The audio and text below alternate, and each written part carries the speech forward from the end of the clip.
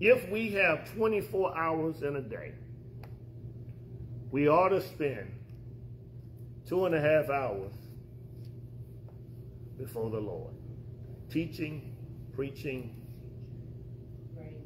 praising, praying. We ought to spend some time with the Lord. I'm telling you that we have 168 hours in a week. And we have people crying. We have people crying. Can you reset the fire alarm for me? We have people crying. We have people crying about 2 hours on Sunday, an hour on Wednesday. And the Lord has given us his very best. What do y'all think about that? What do y'all think about those crying people? What do y'all think? Anybody? Somebody talk to me. Crying, you said? Yeah, whining people. Well. Somebody said that's one of my words, so. Whining. People who just. Remember how they got up that morning. What you whining about? When I first got real sick, I found myself being a whiner. Then I said, "Nigga, God woke you up, let it go. Just follow him, go with his word. He's gonna lead you out. Push through. Keep pushing through." So when you think about complaining, think about Abram and Cain. Think about how Cain killed his brother because God did not receive his gift. So what I'm saying to you is, when you give, it blesses you as well as the receiver. The giver is blessed also. And that's why we have to bring our very best gift before the Lord. So 1 John chapter 3, verses 10 through 15 deals with Cain and Abel. Then he goes on to say that the love of God abideth in you, and you are saved, and you have this sanctification. And then it talks about Cain was a murderer. And when he talks about Cain being a murderer, what he says is no murderer has eternal life abiding in him. Key word that Brother Whitlock focused on last week, key word was abiding. Abiding. In other words, you ought to have some demonstration. You ought to demonstrate your love. You ought to walk in your love. People ought to see love exuding from you. People ought to see love flowing from you. People ought to love to be around you. Because you are an example of love. You are an example of God's love. So 1 John chapter 3, verses 10 through 15 deals with how we ought to carry ourselves when we love our brother. When he says love your brother, is he talking about the same folk that were born in your house? Yes? No. No? How many people don't have a brother, don't have a sister in your house? You got one? Okay, so we know he's not talking about that. He's talking about those who are fellow Christians, those who walk in Christ. So when we arrive here at 1 John chapter 3, verse 16, he says, by this. Talks about love abiding in you and God abiding in you. And he leaves no stone and no question about it, no stone unturned, because he says you either abide in God or you abide in the devil. There's no gray area. You have a choice. The choice is yours. You can either abide in God or abide in the devil. Are you with me? There's no in between. There's no gray area. There's no compromise. You either of the Lord or you are of the devil. And then he says, by this we know love. As you abide in love, as you reach out in love, he says, by this we know love. We know what love is all about. When you love somebody else. Then he goes on to explain it. He says, because he laid down his life for us. Who is he? Jesus. Jesus laid down his life for us. He voluntarily gave his life. When they came unto Jesus, he says, no man takes my life, but I lay it down for my friends. No man takes my life. I just lay my life down. He's saying this is a voluntary thing. I'm volunteer. Now that's another question. What do you volunteer for God every day? Well, God, I said, thank you. Ain't that enough? Well, God, I woke up this morning and the first thing I said is, Lord, thank you. You don't think that's enough, Lord? I can't spend all day with you, Lord. I got to do something else. But prayer is an attitude. Love is attitude. We're going to find out tonight that it's not just only an attitude.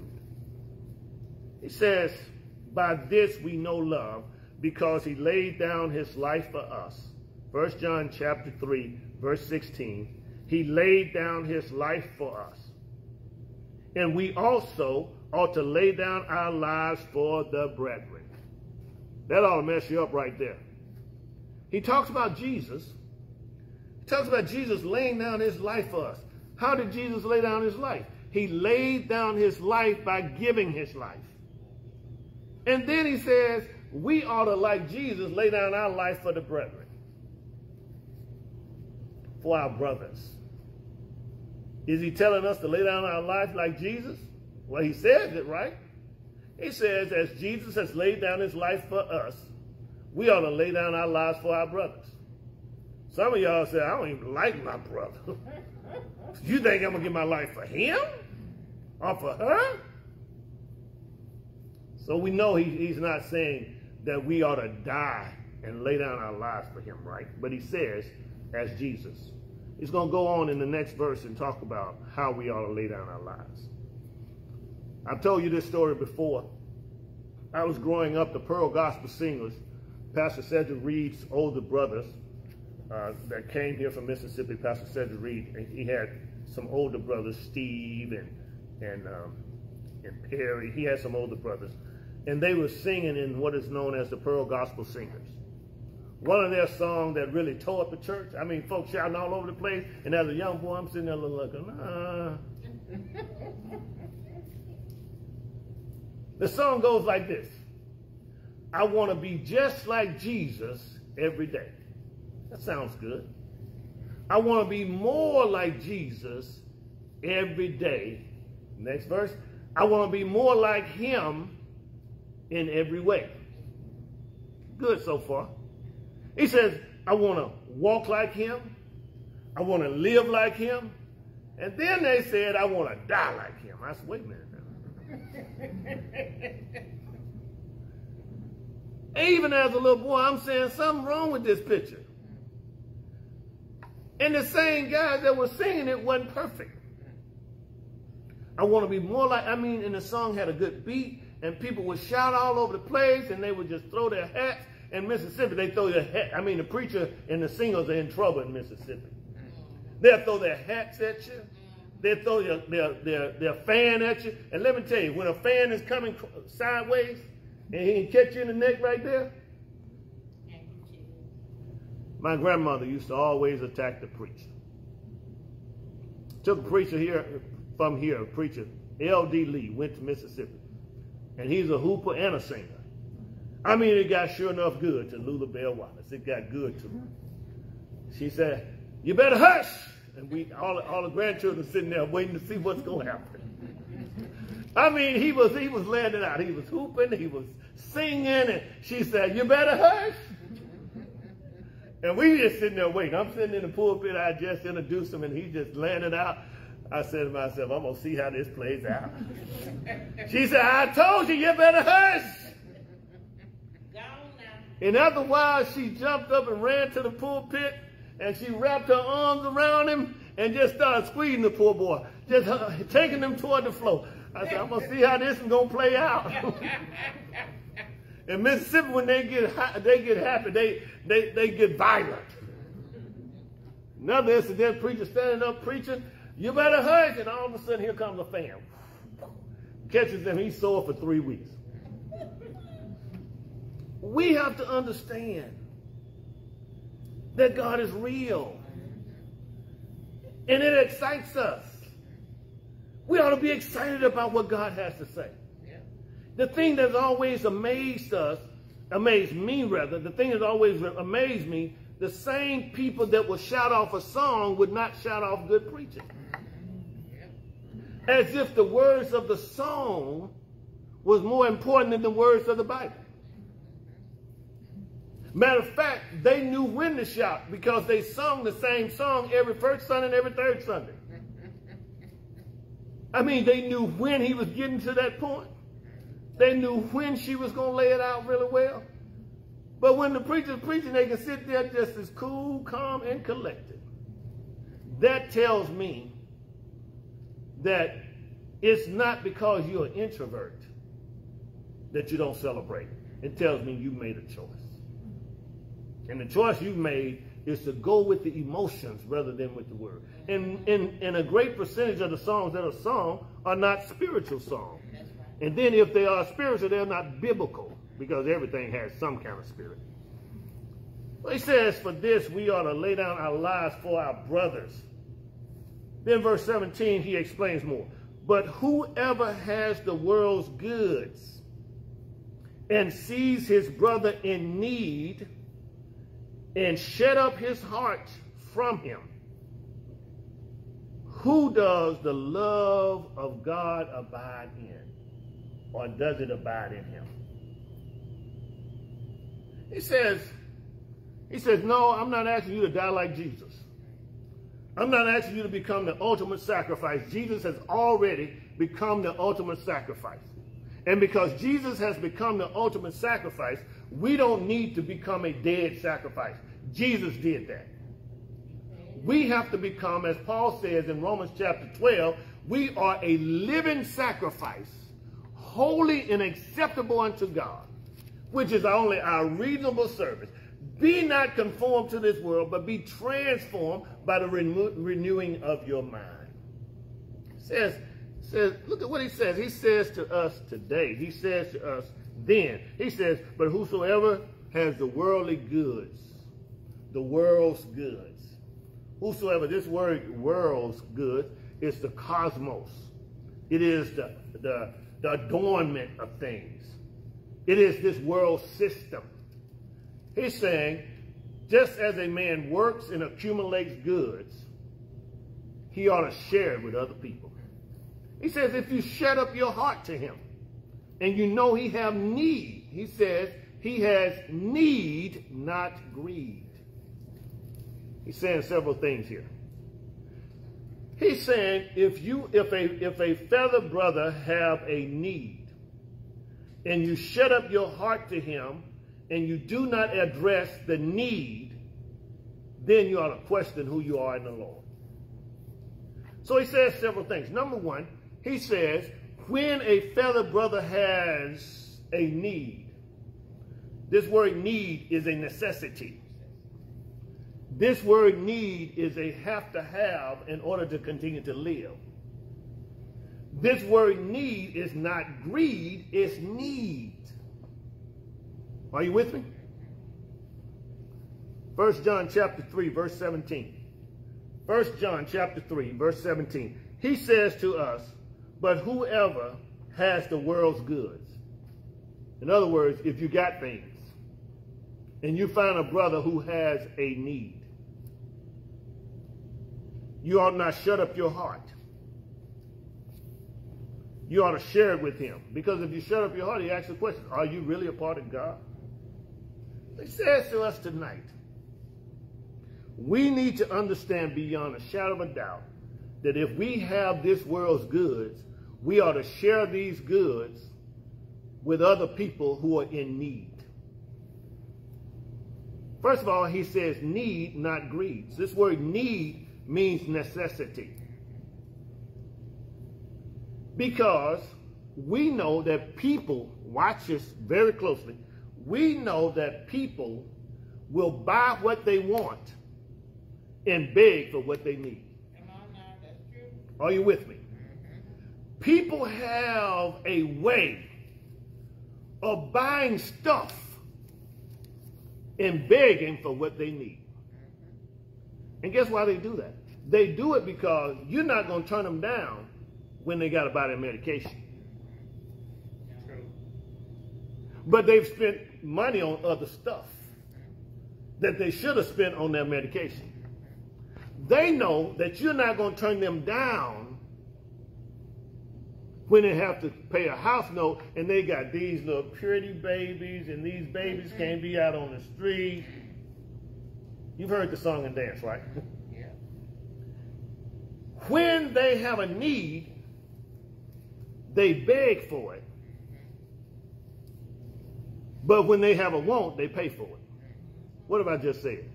When they have a need, they beg for it. When they have a want, they pay for it. Okay, what did I just say mean then? Huh? What do I mean when I make that statement? When people have needs, they beg for it. But when they have wants, they pay for it. So what have I just said? Electricity, you need that. Okay, we got to the point where we got to have air conditioning. I mean, some of y'all couldn't have made it back home. Y'all, I mean, you couldn't have made it. I mean, you would have just given up on life if you had grown up the way I did. Some of us couldn't make it in church the way I made it in church. They raised the window with no screen. That's it. And just let the air blow from one side to the other. Can't make it in California either. Are you with me? So what am I saying? They beg for what they need, but they buy what they want. What am I saying? Am I making sense for you? Yeah. Who's going to answer the question here? Anybody? Anybody? They have money. It's a matter of what their priorities are. It's a matter of priority, right? It's a matter of priority. I just can't go buy a Lamborghini. Y'all gonna give me a pay increase? Huh? Come on. Don't you feel guilty that I just can't go buy what I want? You don't? I understand. And I know I just can't go jump out there and buy something. I have to make plans. I have to save. I have to sacrifice. So he says that when you have a brother in need, don't turn him away. Don't shut up your heart to him. Help him out. Help a brother out. Are you with me? So he's not talking about the greedy, and he's not talking about those who have misplaced priorities. He's simply talking to us tonight about a brother that's struggling. Don't get the scripture turned on the wrong side when it says, if a brother does not work, he shall not eat. What is he saying? It's the attitude toward working. He's come to a point in his life, I ain't working. I asked a contractor, I said, hey, where's the project manager you used to have? He said, man, he didn't want to work. He didn't want to work. Are you with me? So we have to understand, if we don't work, we ought not eat. But he's not saying if a brother is down on his luck. It's not saying that if a brother loses his job. It's not saying if a brother or sister just come up to some hard times. It's saying if you got an attitude that I'm not going to work. I had to tell a brother one time, I said, brother, you have a dream. And you say this dream has been given to you from God. You say that God has called you to full-time ministry. But the problem I'm having, I'm checking into this stinking chemical plant every day, and when I get home, you got your hand out. I mean, my total 20-year friendship was gone. In other words, if God has called you to minister full-time, if it's God's will, it's God's bill, not my bill. He was making it my bill. Hey, man, can you help me with this? Hey, man, I got this. I need this. The problem is I'm working and you're not. I mean, there was a rift right down the middle. It's been 20 years ago. But he says if a brother just in between jobs, if he's struggling, help him out. Don't turn your back on him. He's talking about abiding in God. How does love, the love of God abides in him if he shuts down? Let's look at the next verse, verse number 18. He says, my little children. We talked about my little children. He's talking about those who are young in the faith, right?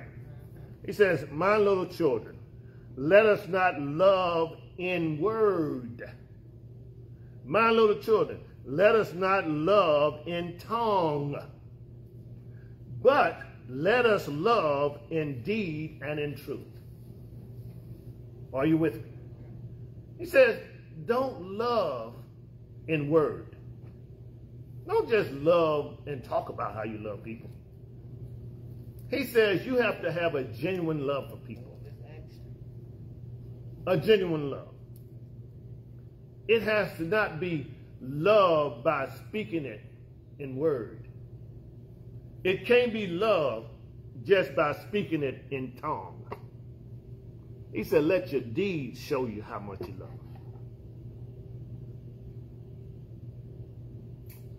Sister Davis, I just love you so much. Sister Davis, I love you. Sister Davis, I love you. Sister Davis, I love you. Now, why is she going to be saying, oh, you do? You're right. You really do? Well, you have to show me in deed. Yes. Yes. Yes. Show me by your efforts. That's why the men of old, they weren't very affectionate men, but they worked hard and they paid the bills and they brought their check home. That was a demonstration for love. That was a demonstration of love. That was a demonstration in love. A woman asked me one night in Bible study, she says, well, Pastor Davis, what's wrong with me taking my tithes and offering to Louisiana, giving to my home church back there? What would you have said? I mean, I'm in front of a crowd of people, and she asked me this question. And how would you have answered that? First of all, is there a problem? And her statement was, I'm still giving to God. Okay, sister, you said that's a problem. Talk to me. Yeah, it's you. It's always the person that says me. Yeah. Is there a problem? Yes. Why is that a problem?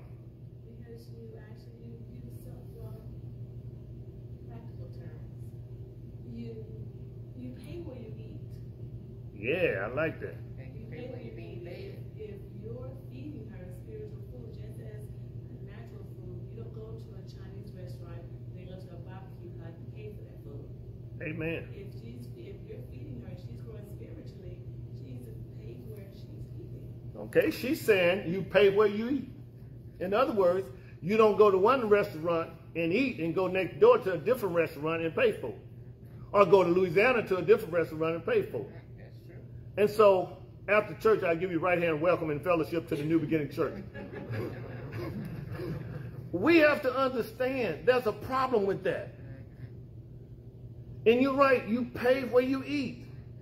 Her question to me was, what's wrong with me taking my tithes and offering to Louisiana, giving it to the church in Louisiana where I grew up?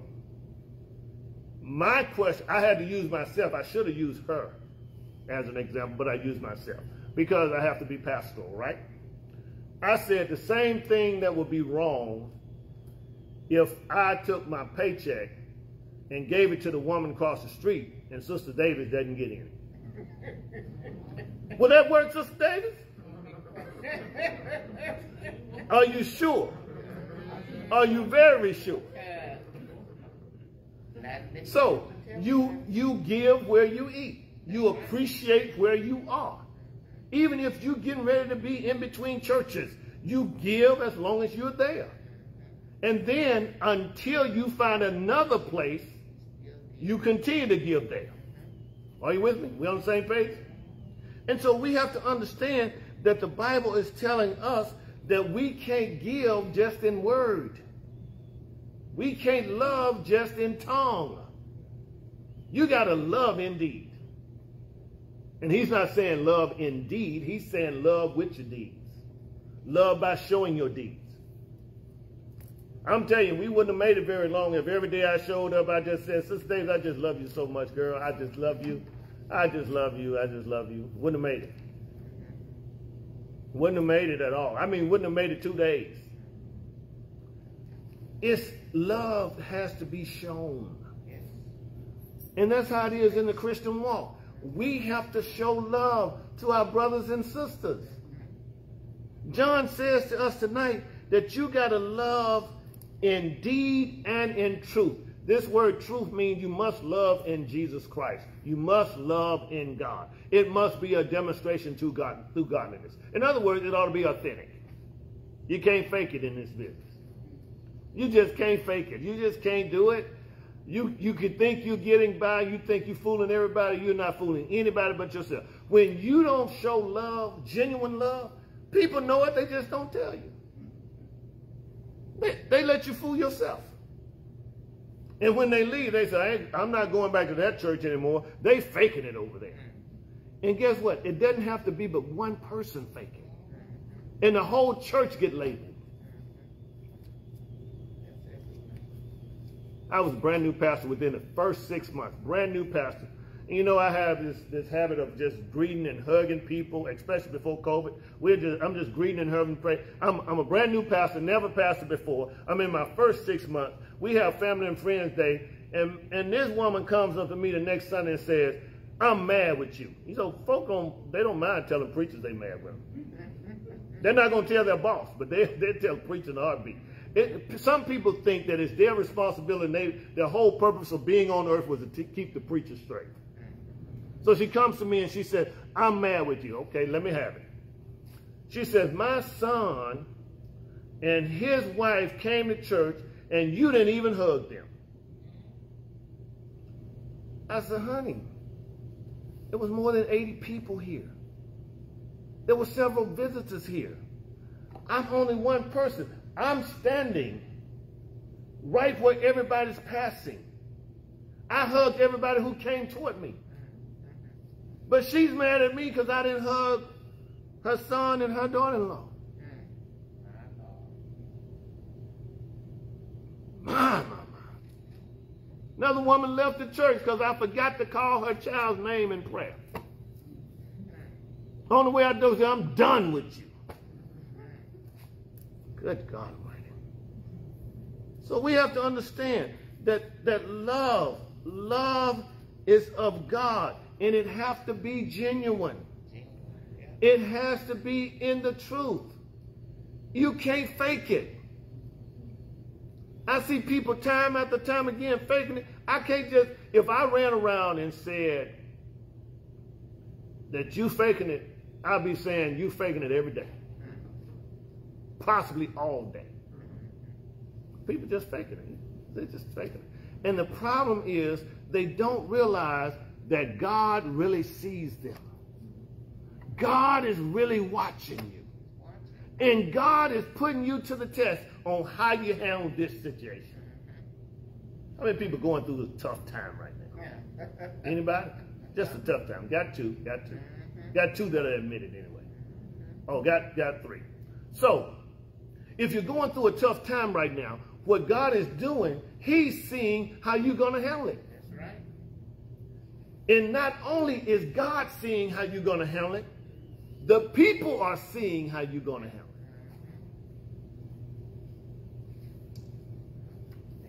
Michelle Obama says, the president doesn't change who you are. The presidency doesn't change who you are. The presidency reveals who you are. And we just saw that for 4 years. We saw that.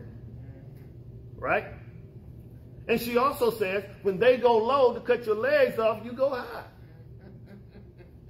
God is watching. Yes, he is. Yes, he is. God sees it. And he even sees your heart. He sees your heart. He knows what you're thinking before you're thinking. He sees it all. We admit that God is omniscient, meaning that he knows everything. He is omnivisual, a word that I made up. He's omnivisual. He sees everything. We admit that. But then we'll go do something we think we're hiding them from God. He says your deeds must be done in truth, and you must love by way of your deeds. Final verse, verse 19. And by this we know that we are of the truth. We are of God. By this we know we're walking in godliness, and shall assure our hearts before him.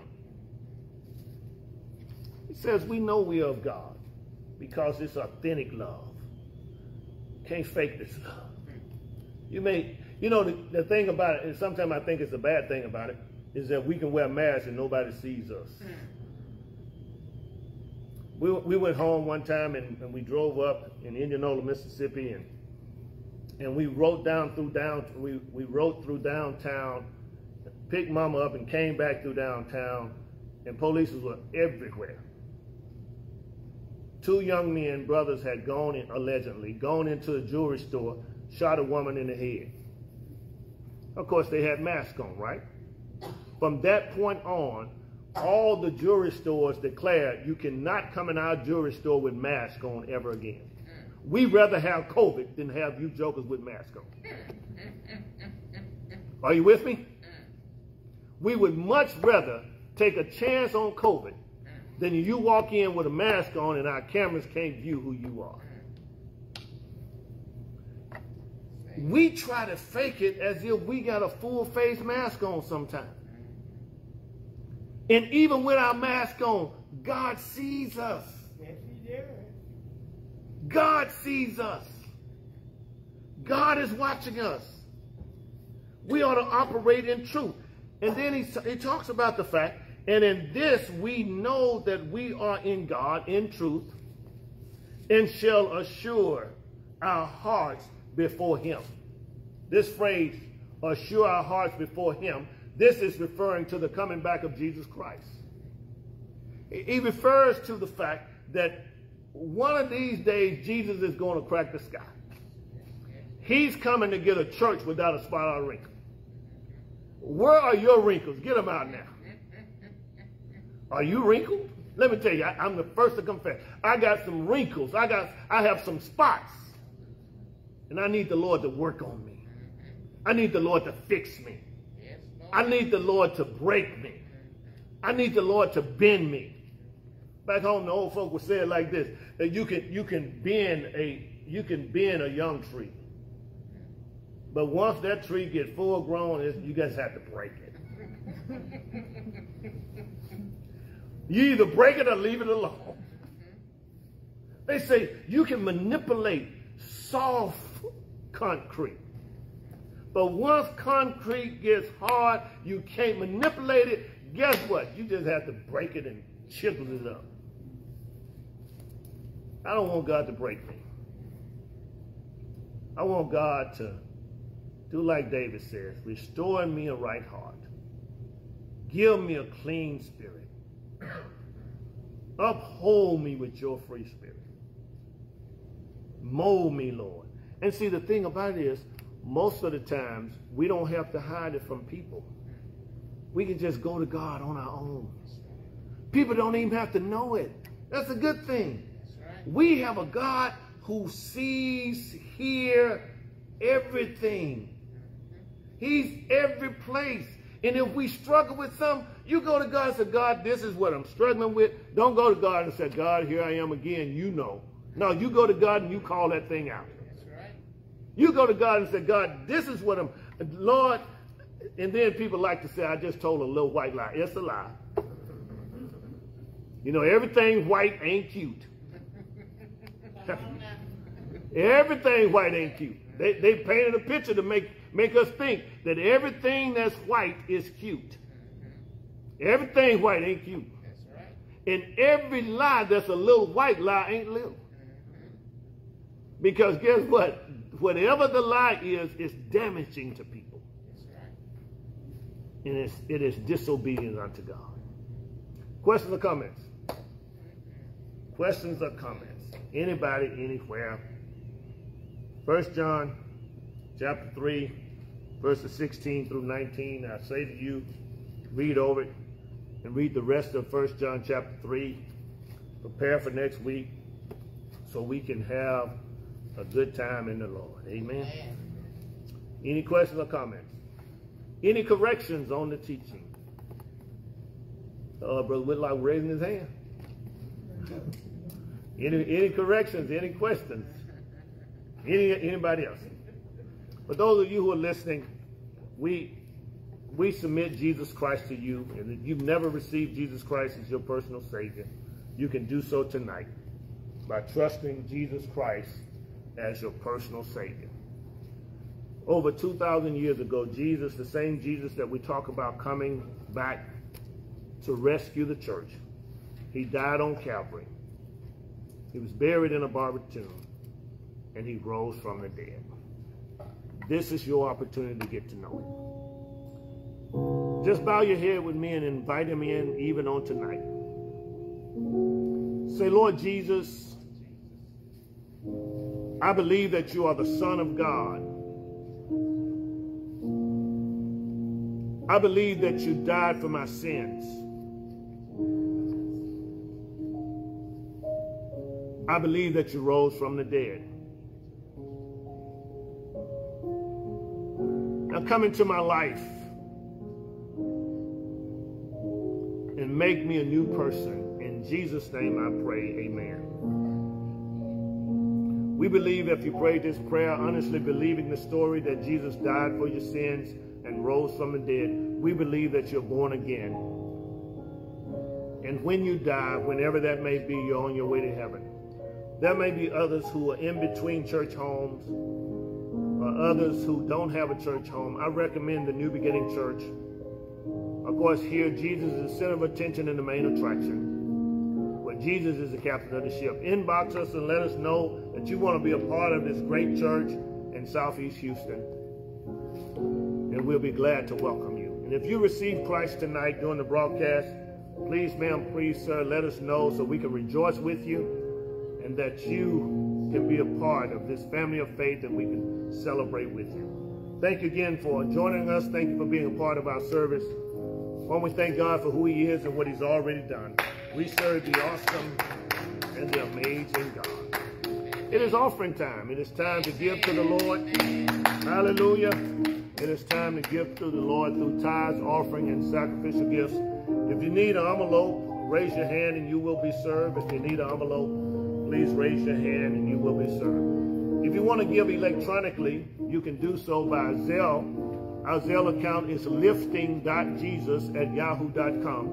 Lifting.jesus@yahoo.com. Lifting.jesus@yahoo.com. Or you can mail your gifts in to P.O. Box 503, Missouri City, Texas 77459. P.O. Box 503, Missouri City, Texas 77459. Again, thank you so much for being a part of our service. Thank you for joining us. God bless you and God keep you is our prayer.